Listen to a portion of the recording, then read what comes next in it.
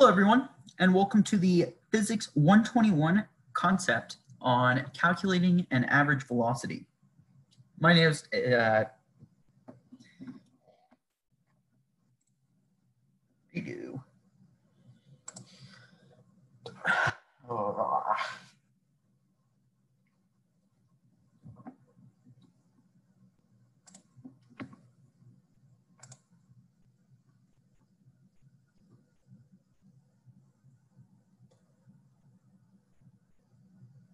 Hello, everyone, and welcome to the Physics 121 concept review on calculating an average velocity.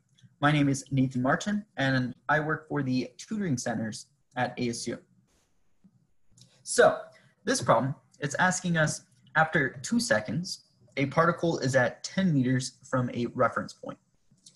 After 7 seconds, the particle is at 40 meters.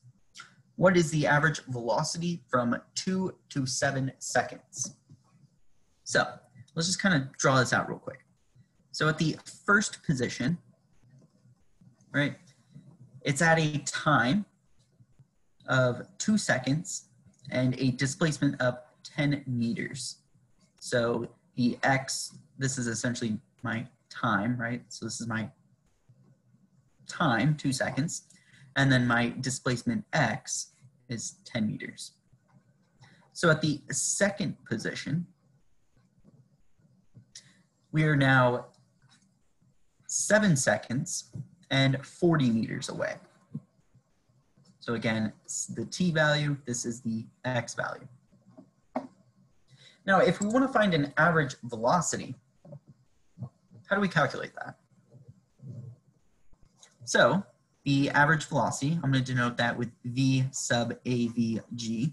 So v velocity sub average, the average velocity is just equal to the change in x over the change in time. So this is the change in displacement over the change in time, right? Now what's the change in displacement? Well, that's just my final position minus my initial position, right? And then for time, exact same, right? It's my final time minus my initial time. So in our case, the average velocity, what's the final displacement? 40. Subtract the initial displacement, 10, over the final time, 7 seconds, over the initial time, 2 seconds. So 40 minus 10, that's 30. 7 minus 2, that's 5. So the average velocity is equal to 6 meters per second. And now, before we kind of move on, let's first kind of interpret the units real quick, right? How do we know it's meters per second?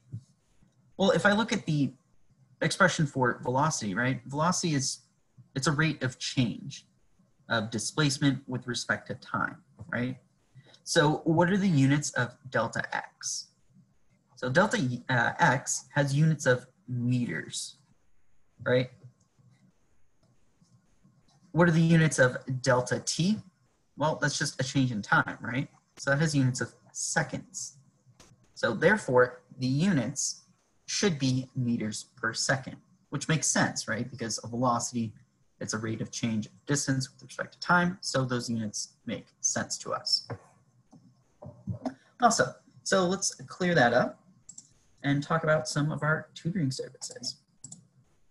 So if you want more information on our tutoring services, such as hours of operation or